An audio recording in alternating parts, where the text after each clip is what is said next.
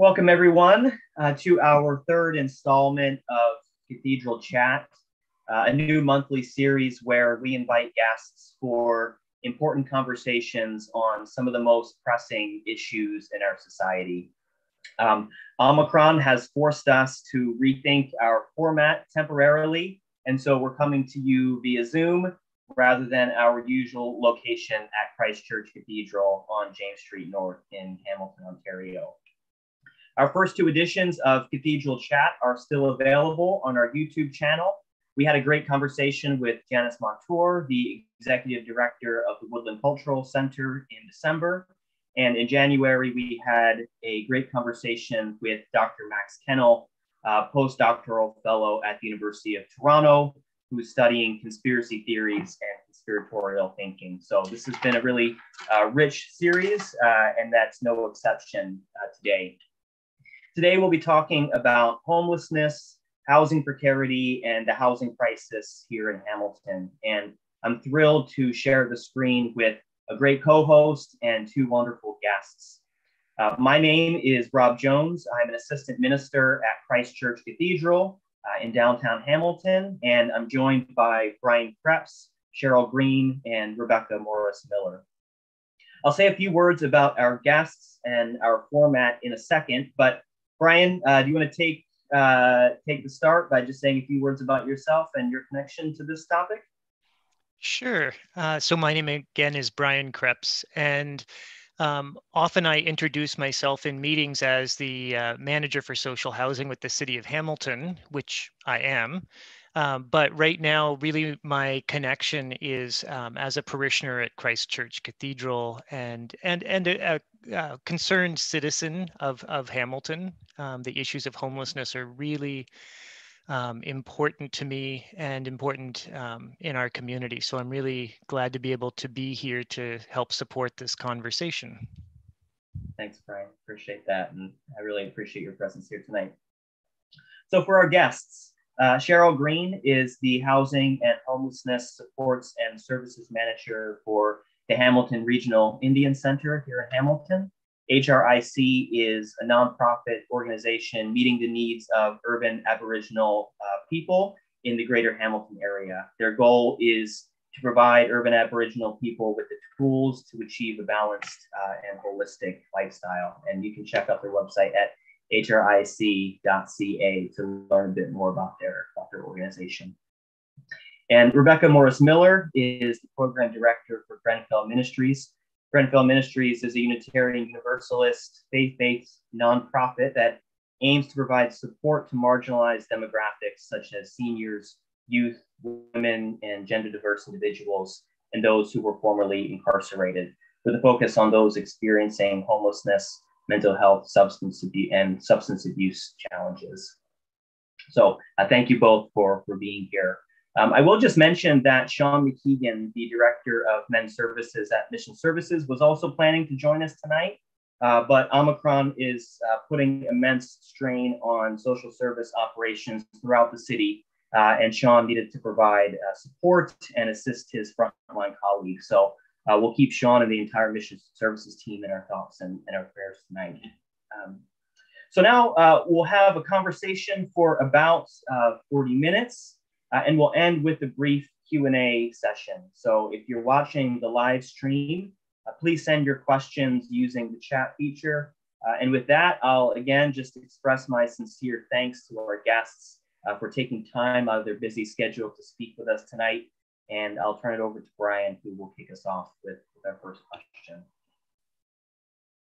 Thanks, Rob. So the first question that I had was really just an introduction to each of you, the organizations you work for in a bit more depth, and if you could tell us a little bit about the people you serve and the services you provide. So if we could start with you, Sheryl. Thanks, Brian. So as Rob mentioned, I am the Housing and Homelessness Supports and Services Manager at the Hamilton Regional Indian Center. That's quite a long title. But I've been at the HRIC now for about 10 years, and we have steadily continued to grow and develop different programs and services to meet the needs of the community. And so with our housing services, we have expanded on those, especially due to the impacts of COVID over the last almost 2 years, I guess. And so we don't only provide housing and homelessness services to our community, we provide services to the Indigenous community that range from conception to our elderly. And so we provide programs from, our previous executive director used to say a twinkle in your eye to dust. So we have prenatal, we offer supports for families. We have healthy babies, healthy children, mental health supports, substance use supports, education and employment. We have a section school that is in partnership with the Hamilton Public School Board that offers an opportunity for students to get their high school diplomas.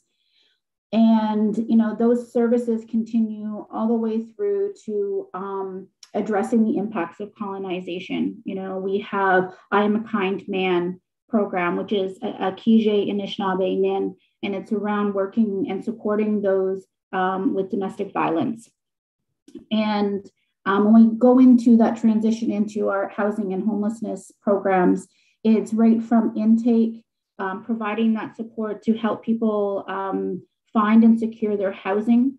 Currently, we are also providing supports with rent ready and housing allowances for the Indigenous community. We've implemented a food bank. Food insecurity, is a huge issue right now. And during COVID, we've recognized the impacts of and how it has increased the number of homeless people.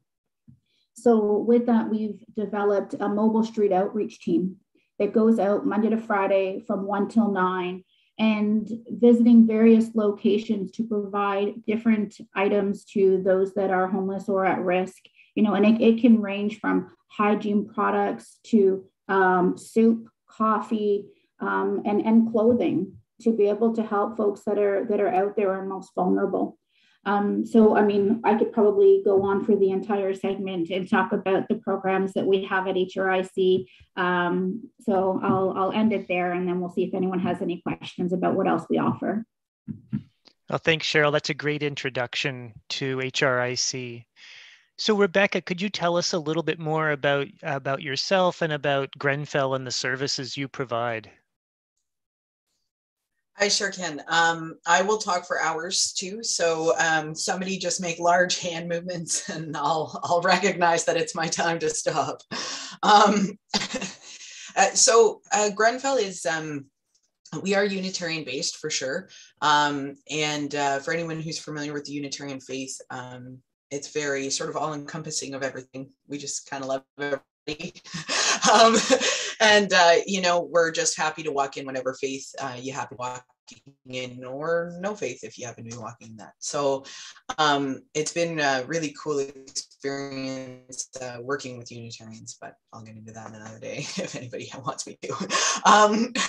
And so we started this as kind of like an outreach, and our intent with Grenfell was to be able to bring a peer perspective to the streets. I kind of see us, I sort of see peers, and by peers, I mean people who have been homeless before. So the way I explain sometimes is sort of like in hospital care. If you were about to have kidney surgery, you might get matched up with a peer to help walk you through that process as somebody who's been in kidney surgery before. And so we do the same thing. So we are a group of folk who have had experience with incarceration, have had experience with homelessness, have had experience with substance use. And so we sort of, we were like, we're going to try to provide groups and services and stuff for folks in that kind of demographic.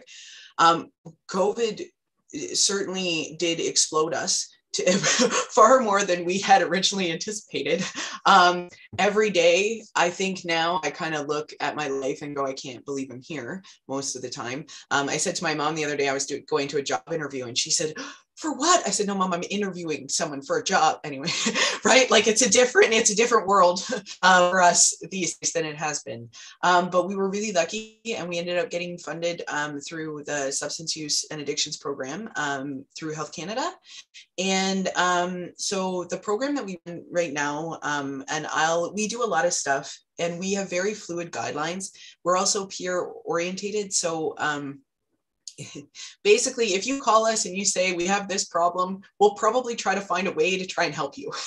Okay, like that's the reality. We will probably try to find a way, which I think is very similar to HRIC as well, right? Like when people call, we try to find a way to figure out how we can assist, right? And we have lots of community partners too, so we know where to send you if we can't cover what you need. But I think the biggest part of our program right now has been our coach program, and that was the program that got funded by SUOP. And so with our coach program, basically what we've been able to do is combine our correctional program and our substance use management program into a nice little ball, and we do sort of outreach and stuff for those programs. I am going to give you a little bit I'm looking at the website at the same time, because otherwise I'll go on forever. Like our substance use management program is basically, it's an alternative to traditional withdrawal management. So when COVID hit, it became apparent that you couldn't get into withdrawal quite the same, right? We can't get into detox. We're having trouble accessing treatment centers. We're having trouble accessing those services because COVID has shut a lot of them down, right? And so we were seeing in the abstinence-based community as well as in the harm reduction community a really big gap. And so we started this program for Hamiltonians so that we could kind of give you something to do at home, right? So you can do this program. It is harm reduction, so you can do it abstinence-based. You can do it using cannabis maintenance. You can use it. You can do it. We have a partnership with HamSmart offering prescription safe supply. There's all kinds of options you can do it with, and we work with you one-on-one with an intensive case manager who's a peer, who's able to kind of walk you through that program. We've had massive amounts of success in that program. It's been really cool watching how things go down. And then we have our correctional program, which basically we do correctional release planning for people exiting provincial and federal institutions.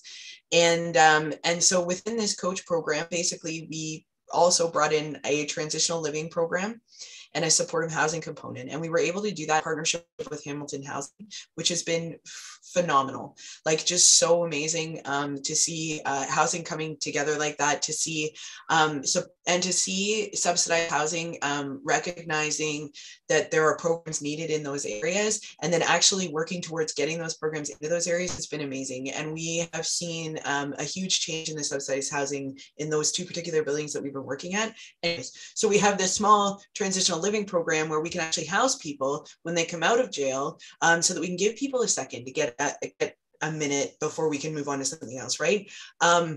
And we can do that for substance use management. And our housing program is harm reduction. So we're one of the first programs that is sort of a shelter design program that will not keep you up for using substances, right?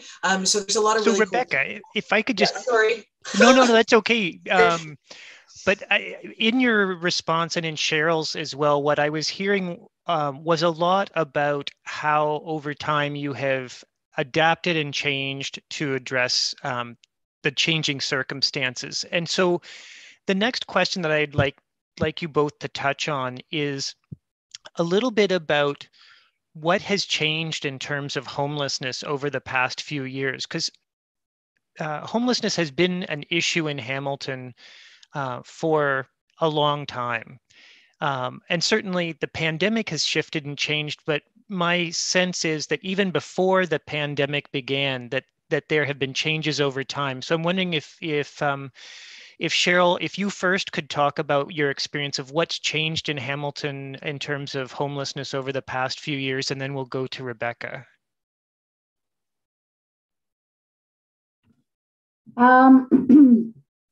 One, I would say that the number, I'm gonna speak specifically around Indigenous people. So the number of Indigenous people that are homeless has increased over the years.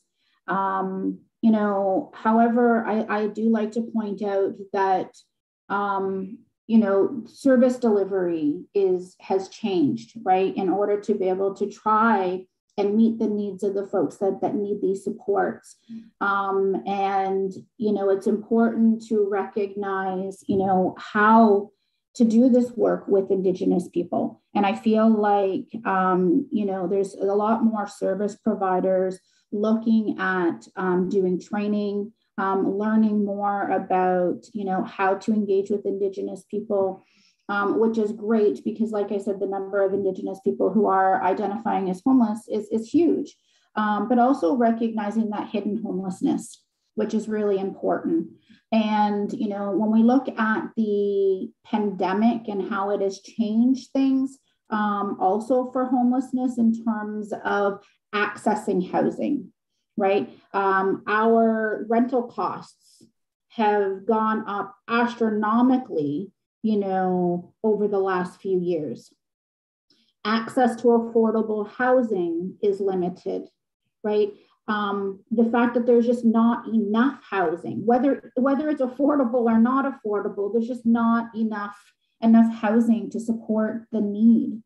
So to me, those are one of the biggest things that I have recognized when it comes to homelessness. But I do also see that many organizations trying to do things differently, right? Because we need to be innovative.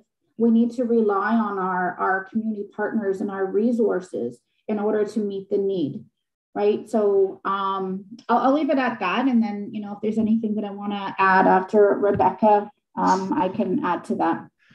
One question just before I go over to Rebecca. You talked about hidden homelessness. And could you say a little bit more about what that looks like and how it's perhaps different than what many people may think of as homeless?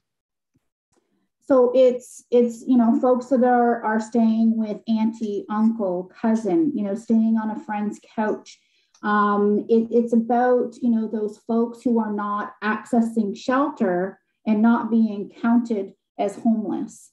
And, even folks that are, unsheltered out in the streets, because they might have a tent or a structure covering them, they wouldn't even count themselves as being homeless, right? And so when we look at the, definition of Indigenous homelessness, it's about lack of structure, right? And as lacking of structure, sorry. And so when we look at what does that mean? It's that disconnection from, all those things that help us understand an Indigenous worldview.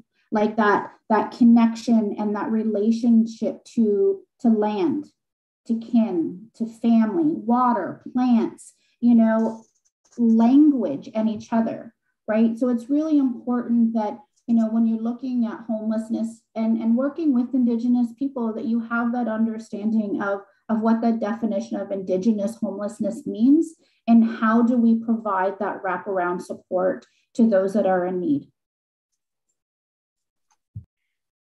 Thanks, Sheryl. That's helpful.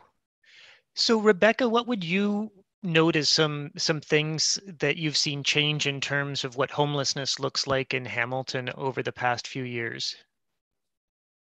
I think a lot of stuff, I agree with Sheryl on all the points she made. I also think that COVID has thrown a wrench into things, right?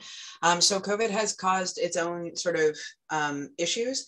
And what we're seeing a lot of now is we're seeing a lot of things like generational home ownership, right? If you don't have home ownership that's already happening within your family, it's really hard for you to buy a house now.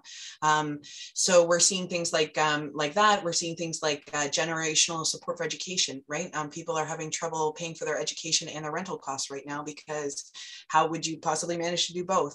And the rental costs are so high and so explosive that it has been a bit much. We saw a lot of folks become homeless too when COVID first hit, and there was that big thing, don't pay your rent. We saw a lot of people get kind of caught up in that cycle and then get so far behind that they couldn't make it up, right? We have more folks homeless than we've had, and we have new folks homeless, which we didn't have previously, folks who have never been homeless before are now finding themselves homeless because they can't keep up, right? And that again has a lot to do with OW and ODSP, non-offensively. Those costs have to go up, right? Like they have to go up to match the cost of living, because you can't be on OW or ODSP. So we're also, and afford rent. So we're also seeing generations living together, right? Which in its way is its own hidden homeless. Even if they are paying rent there, they are actually, because they have to live so many people in one spot, it's not as great. The other thing that I've noticed too, which is I think has really contributed in us having more homeless friends, is that with the closure of things like malls and spaces where you can go in and wash yourself up and get ready for a viewing, those are really lacking right now. And so it's really hard. And because there's so much competition for rental spaces, it's really hard for our guys and girls and folks. It's really hard for our folks to find that, to get a place and to to appear at the viewing in a fashion that makes them more presentable than, say, the other 15 people who are applying. So I think those things have really contributed to us having more homeless than we did in previous years. Oh, thanks. That's very helpful and very very interesting in terms of both longer term trends that you're seeing, but then I appreciate what you said about how COVID has really thrown a wrench in things. Some of these challenging issues of affordability are now complicated even more.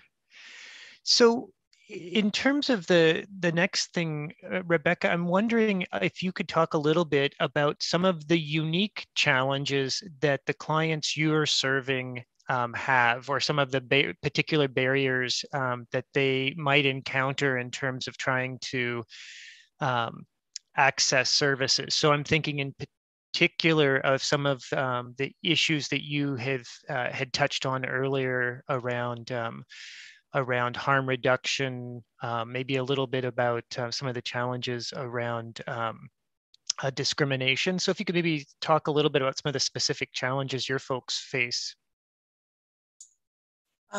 Well, we face so many challenges when we're trying to house folks. And everyone actually comes with their own unique set of challenges to get there, right?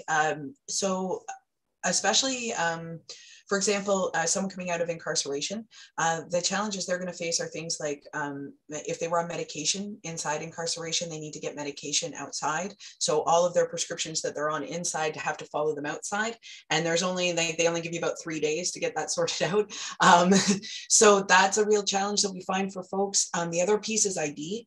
To be like every place, and fair enough, when places want to take you in, they also ask you to show who you are, which is fair, but our folk really struggle to maintain ID on their person, right?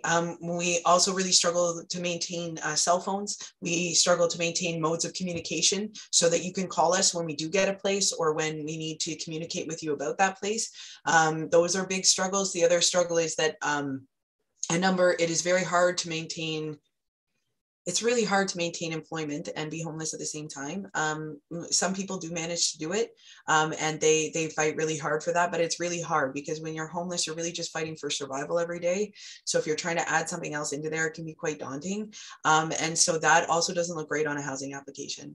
And then the other problem is that a lot of the time the rent is just unaffordable. And then you've got your first and last month rent, which also has to come along. And that is also massively unaffordable. If you can't afford 1 month rent, trying to afford 2 months rent to get you started is actually really hard. And we're lacking right now in programs and in landlords that are willing to house folks at A, reasonable rents, or B, with maybe not all of their stuff in a row yet. The other piece is supportive housing pieces too. Like when we move somebody into a place, if you're moving someone from homelessness to housing, you got to help them move from homelessness to housing, right? It's not very helpful if you just go in and you're in a room with no bed or anything like that, right? So we have to help them put those things in, make sure you've got food and you understand where the services are around you, and even wraparound care models where you've got people coming in to try and help get those things set up, right? We have funding pieces for that, but a lot of folks need help to apply for those things. Like passport funding, the Hamilton stability or the housing stability benefit, those things. But to apply for those, you need help. So we come into the play in those issues too. But we face those are the barriers, I think. There's probably more. Well, one of the things that it might be helpful if you could talk a little bit more about is that transition, because I think it's easy to imagine that an apartment, a door you can lock behind you is all you really, need, and things are good. But it sounds like there are some other things that are part of that transition that make it really hard for people to be successful once they actually have an apartment or a place to live. I think there's an old sort of like there's a thought process. I'm trying to find the right words. There's a thought process that people should be grateful for what you give them when they're homeless, right? You should be grateful for this meal because it's here, but I happen to be a vegetarian and I don't eat that meal, and okay, but it's all you have. Okay, but that doesn't make me feel any better inside, right? Which is fair. However, when we are homeless, we're also in the situation where we are in that boat. We kind of have to accept what is given to us, right? I think the challenge in, to be honest, having a door to lock behind me made a huge difference. It makes a huge difference to my life. I had a place I could put some of my stuff. I could take a minute to breathe, right? And that was all fair. But eventually, you're sitting there, and it's you and four walls, and your mind's going in a different direction. And if you've got some mental health difficulties that ended you in your current situation of being homeless, or you've got some mental health difficulties to make it difficult for you to actually act on those things, sometimes you can just sit there and just roll into it. Depression too can really hit at that point, right? And you feel like you'll never get ahead. And then you kind of struggle. The problem is that we're asking people to move into places where they're going to be using most of their income for rent, right? And so you're going to be using what you can't get ahead. You can't get a bed. You can't get those things. So we got to help people get some of those things so that it doesn't feel like you're just sitting there. Now you're just sitting inside. Yeah, okay, you're not in a tent, but now you're just sitting inside and also and not being able to move forward, right? And it feels unmanageable. Oh, thanks. That's very helpful. Sheryl, could you talk a little bit about some of the unique barriers or challenges that the clients that you serve at the Hamilton Regional Indian Center might experience in terms of being able to secure housing or leave homelessness? One of them would be many Indigenous people don't access shelter, right? And so to be able to have equitable access and opportunity to some of the programs or services that allow people to get housed limits some of their ability to access those. And so, we've been working diligently in terms of how do we ensure that our Indigenous community, even though they're coming into HRIC to access service and are homeless, how do we still support them with ensuring that they have the ability to access specific programs, services, resources, and so forth that everyone else would have access to that are going into shelter? So that's really important. And, when we look at the access to in-person supports, right? HRIC, we have not closed our doors in terms of not providing service. We have closed our doors to, drop in and community to be able to come in and access, any of the stuff that we have going on. So everything is done virtually. We do have in-person crisis meetings, or if we need clients to sign documentation. But the reality is that Indigenous people, it's about that sense of community.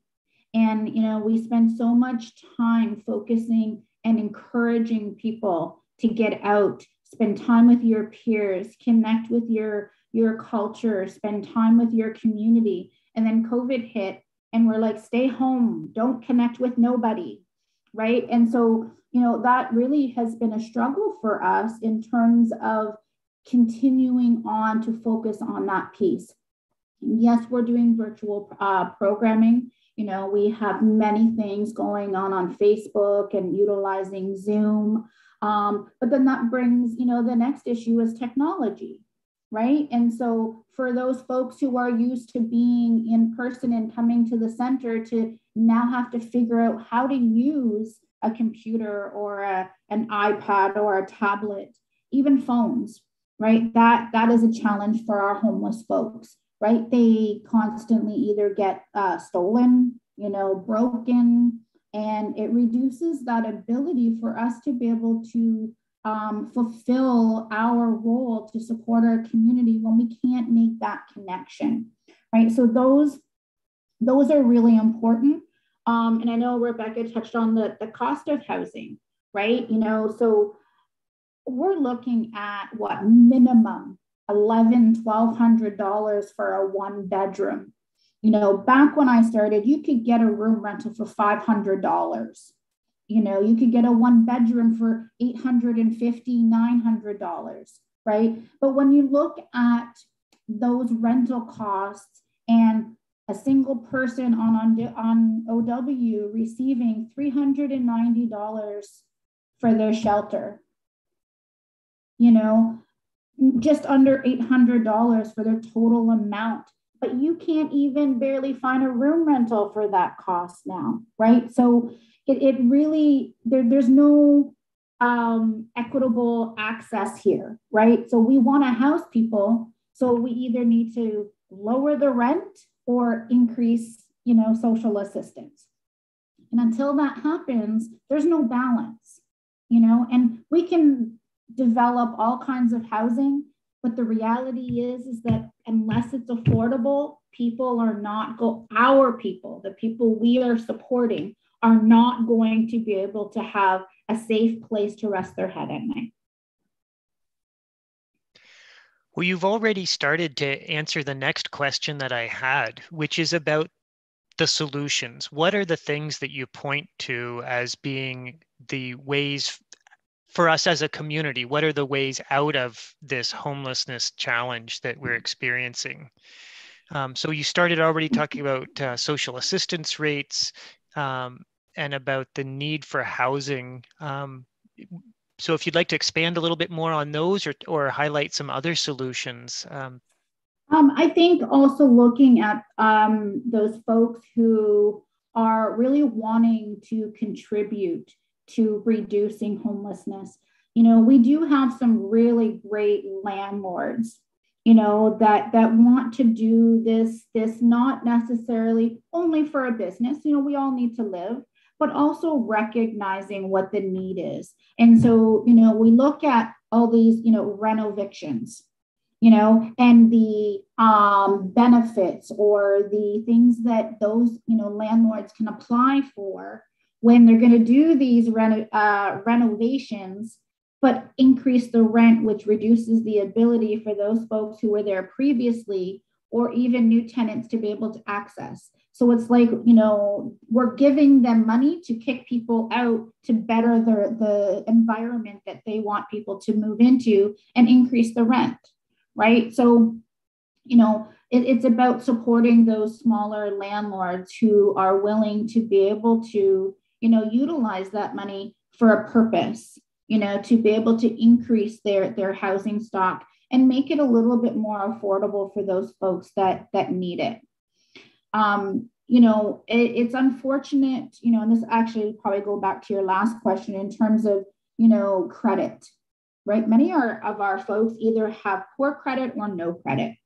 And so landlords are focused on those that are working full time, have great credit scores, and it reduces the ability for our clients to even really get their foot in the door. You've got 15 people at one session to go look at a unit.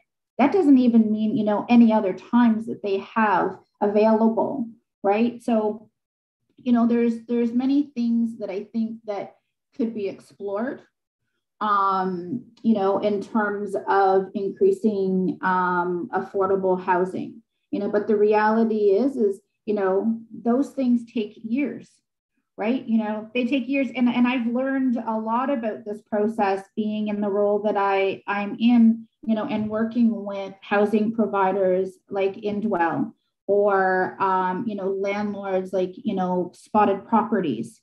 And, that having that ability to build those relationships I think is super important to be able to increase our ability to access housing stock. But then it's also, increasing that stock is a priority, and it has to be affordable. It has to be able to meet the needs of the folks that we are servicing, right? Our folks can't afford, condo prices, and we're losing access to affordable housing in social housing providers, and it's not being replaced quick enough to meet the need of what's out there. Thanks, Sheryl. Rebecca, what would you point to as being some of the solutions, both for your clients specifically, but thinking about us as a community as a whole? What are some of those big solutions that are going to help us to really get out of this homelessness crisis? I have so many solutions. But honestly, okay, so I will tell you that the government has not asked me. However, I think if there was some rental caps, we might be in a better situation, especially on bachelor apartments, right? But I mean, that's a far off thing that's not under my scope to say. But definitely, if there was a rental cap, like especially per square footage, right? You've got a 450 square foot place, you should only be able to charge a certain amount for it, right? But we don't have that here, but that would be cool. Anyways, okay, I have to say that part, I had to. Okay, wraparound services, I think, are one of the most important things, getting wraparound services in, and as a community, like as Hamiltonians, learning about all of the different services that are available and bringing us all together into the unit to make it work, right? Instead of working in silos, all of us kind of coming together to create, because we all do different things and we can all support people in different ways. And if we all, so we really try to involve our community partners in working together to use as much services as we can to wrap around someone moving in from homelessness to housing. Food stability programs are huge. Food stability programs and teaching people how to use food is super important. How to store food, super important. So I think those are really big deals. Tiny home communities seem to be where things are sort of like making some changes and turning a little bit. The thing with tiny home communities is that they tend to the cities want like a hub there to kind of look after the community, and that's a bit more difficult to engage. The other thing is, like, if you're going to make donations and you want to donate to help people with housing, donating to places for people's first and last month's rent is like, sometimes they can't access the Hamilton stability benefit. Sometimes they can't get first and last month's rent. And that honestly is the hardest one to get going. So if you're going to donate to services, donating for that first and last month's rent to give somebody a hand is super helpful. Rent supplements. So finding out about rent supplements in your area and stuff. One of the things I'm trying to do with our supportive housing is sort of show how you can support someone with psychosis and in a unit, in a subsidized housing unit with a wraparound support model. So we're trying to kind of get that off the ground so that I can kind of produce something for that to help other folks, like parents and stuff that have kids that they might need to make that for. But the other thing would be market rent units in subsidized housing. So more access to market rent units in subsidized housing would be helpful. It's great to have subsidized housing, but some folks just don't qualify for subsidized housing. So having some of those market rent units that are available at a more reasonable price would be would give us a lot more room to move. Those are things I have. Well, you guys are both amazing, because you both in your responses start to guess or start to move towards the next question. So one of the things that it would be really great to hear a little bit more about, and I think you already started to touch on it, Rebecca, is what are some of the more tactical or some of the smaller things that individuals and faith communities can do that make a difference? I ask that partially because of the context, we're as part of a congregation, a parish that's thinking about what's its role. But also, I think it's such a challenge. We get so easily immobilized by the size of problems or the size of challenges. And so I think it's often really helpful to think about, okay, what are those things that an individual can do? What are things that faith communities and groups could do? So Rebecca, you talked a little bit about the need for food stability programs and about the challenges around first and last month's rent as examples. Are there other things you would highlight that might be things that individuals and faith communities can do? So if people want to connect with us, obviously they are more than welcome to connect with us, and we always have volunteer opportunities. We also run the National Overdose Response Service as a sister service, and it's a service across all of Canada, and we often take volunteers on that. So we are always open to volunteers in any capacity. I would also say educating yourself on things like harm reduction and issues of homelessness from peer perspectives. It gives you some helpful hints on sort of navigating homelessness even in your own area. And with the folks that you're serving, knowing what you can do for someone in order to support them. So there's an app called the Chalmers app, and you just type that into Google, Chalmers app, and it'll sort of, and anyone can do that, and it'll tell you if you're looking for food, if you're looking for support, if you're looking for anything, it'll tell you where to find those. So just kind of like knowing your services and systems. On our website, we have a list of them as well in a PDF document, and we've updated that since COVID. So it is, those are there for you if you need them. And the other thing I would say is donating, but donating also to, you can donate other things too, like your skills. For example, we have someone in our supportive housing situation right now, and we are finding that the regular way that you would set up a room is not working for him.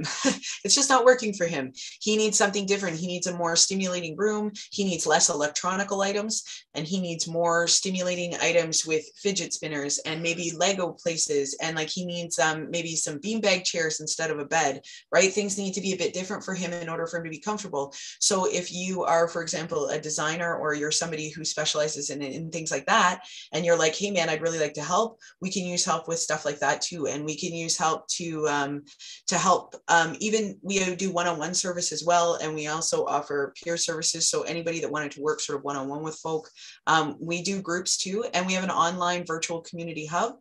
It's on our website under online services, and anyone can join our community hub. We offer groups there all the time, continuously, virtually. Because right now it's a very virtual world. But we also do support people to get online virtually. If they're struggling to do that because they need to connect with us and they're having trouble, we can help them to get connected. So we have those kinds of supports available kind of across the board. That's great. Thanks. Sheryl, what would you point to as being some practical, useful, valuable things that individuals and faith communities can do? One, I would probably put out there to, understand and recognize the history of Indigenous people, and how they can take that own initiative to learn more, to be an ally of Indigenous people, and learn how the impacts of colonization have and continue to impact Indigenous people. So that would be, one I think is really important.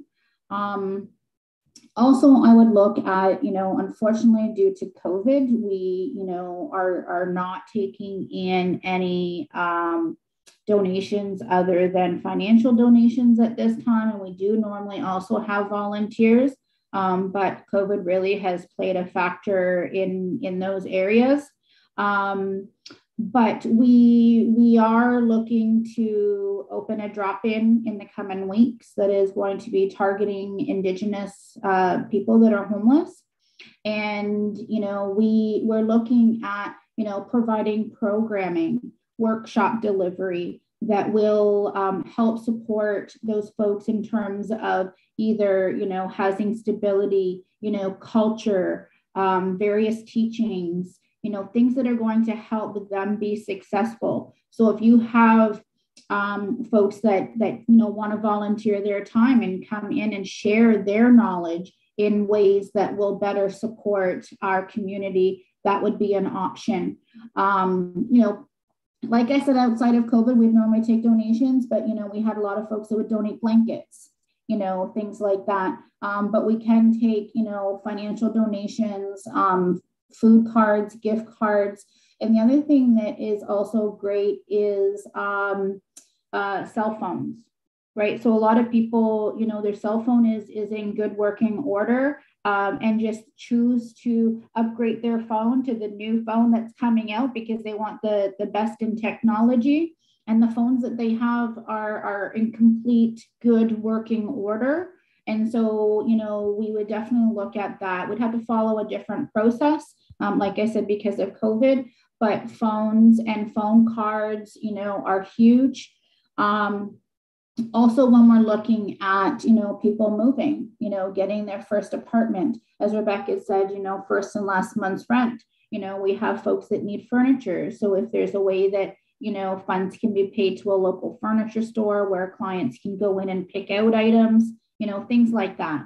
Because it really is not just about, like I said, that physical structure, that those, you know, bricks and mortar. It's about how to be able to create a home, right? And it's up to the client or the community member to have the autonomy to be able to create their own space, you know, like whether it's bean bags and, you know, Legos, or if it is, you know, a red couch that they're looking for, that will help them, you know, in their space and want to be at home and be proud of their home and, you know, be successful in their home. So, you know, there's a variety of ways that we can be supported. And anyone can definitely reach out to me at HRIC and be able to have those conversations about what is it that our clients need. But also, like I said, going back, it's about that education, that knowledge, and that learning as well. Yeah, I think there's so many important themes that have come up. And I think certainly the theme around needing to be humble and learn about other people's experience. You highlighted the importance of understanding the impacts of colonization on Indigenous people. Rebecca highlighted the importance of being able to understand harm reduction, understanding the dynamics of addiction. I think often we jump in, we want to be helpful because we really want to be helpful and just jump to action. But I think that step around working to learn from others sounds really important. One quick question, we're getting close to the end of our time, but one other thing I'd be interested in, Sheryl, you were talking about your drop-in that you're going to be opening. And so one thing that would be interesting to know just a bit more is a bit of your thoughts about how drop-in services are important for people who are experiencing homelessness, perhaps especially in the time of a pandemic and perhaps especially in wintry weather. Could you just talk a little bit about the role that they play? Yeah, like so with this type of weather, you know, it's challenging to be outside for long periods of time, right? So, you know, offering as a warming center to be able to get those folks out of the cold, have a coffee, have a bowl of soup, things like that. One of the other reasons is that, you know, as I mentioned, technology is a challenge. So, you know, if a community member is going to somewhere to use someone's phone and they call and their worker is not readily available at that time, being able to follow up with them has been a challenge, right? Especially if they are sleeping rough, you know, if they're, you know, wherever it is that they may be. And so with having the drop-in, it allows that ability for folks to come in at any point in time, you know, and be able to get that service that they need. Also, it's really important to be able to offer things like traditional medicines, right? For our community to be able to come in and access those types of things that are going to help them throughout their day and throughout their journey. Having a safe space for Indigenous people to go to where they feel that they are connected to, you know, their community, I think is super important to recognize. As I had mentioned, many Indigenous people don't access shelter, and the ones that do, many often don't identify as Indigenous. And this way, you know, that gives them that level of opportunity to go in and still continue to access those services that they so greatly need. There's also that disconnection to, you know, the healthcare system as well. So, you know, we are looking at providing additional services at our drop-in. So looking at, you know, nurse practitioners to come in, you know, bring in someone around diabetes awareness, right? And recognizing the clientele that we are supporting and being able to provide the best level of service or resources on where they can get the supports that they need. You know, and it's also important to look at the ability to connect in real time. Like I said, that technology is a real issue. And so if someone can come in and get connected to a worker and start that process of obtaining housing, it definitely helps them in their mental state, right? You know, that, oh my goodness, you know, like we're making strides, and really they may have completed an intake. You know, that they come in and they do that piece and they get connected with their worker and start building that relationship, which is super important. And, you know, it's about having that face-to-face contact. And, you know, I really push the sense of community, right? It's that ability to, like I said, connect with their peers and another brown face, right? You know, where they might not get that somewhere else. Thank you very much, Sheryl. So I believe that there is a question that has come from somebody who is watching on the YouTube. So I'll turn it over to Rob to ask the question, and then I think we're pretty close to the end, so I'll let him close things out.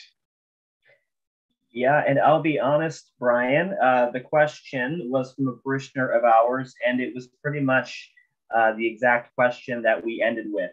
How can faith communities like ours get involved in this issue? And so I think you both gave us some really, really helpful practical tools for getting involved. And as I heard you talking about, you know, solutions, I heard both kind of short-term practical solutions of providing direct support to folks who are experiencing homelessness, as well as some long-term strategies around affordable housing and ODSP and things of that nature. You know, we talked a lot about sort of practical steps, but I'd also like to ask what in your experience does effective advocacy look like? How can communities like ours be involved in the advocacy process for some of those long-term solutions as well?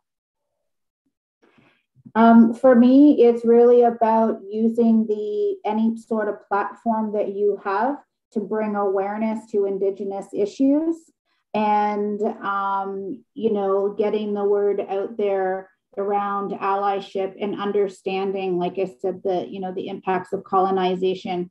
You know, there's still a lot of judgment, discrimination, and racism that Indigenous people experience.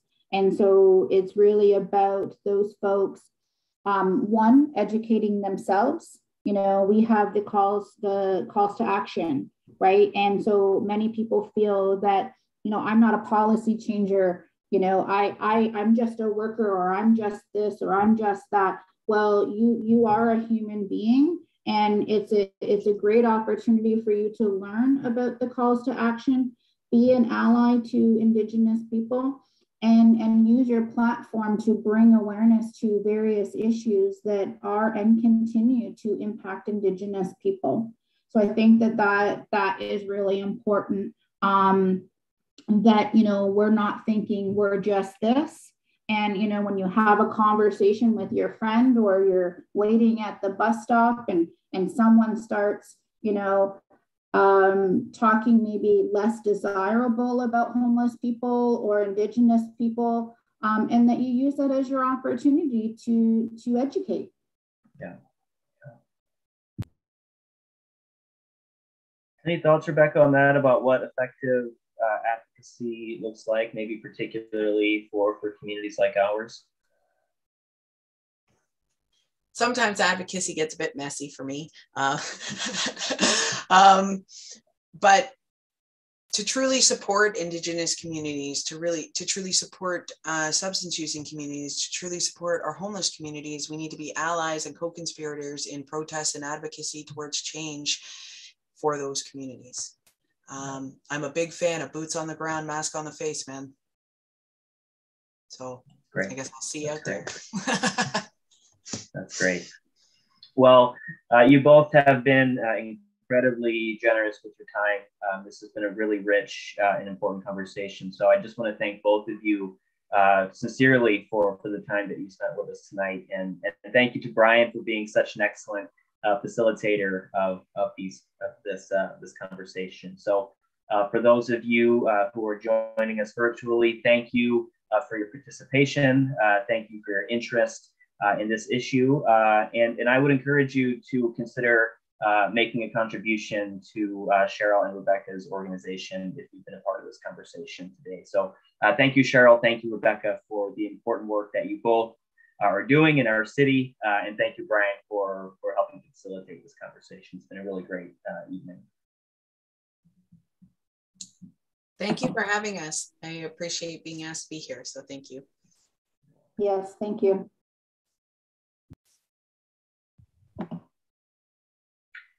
Oh.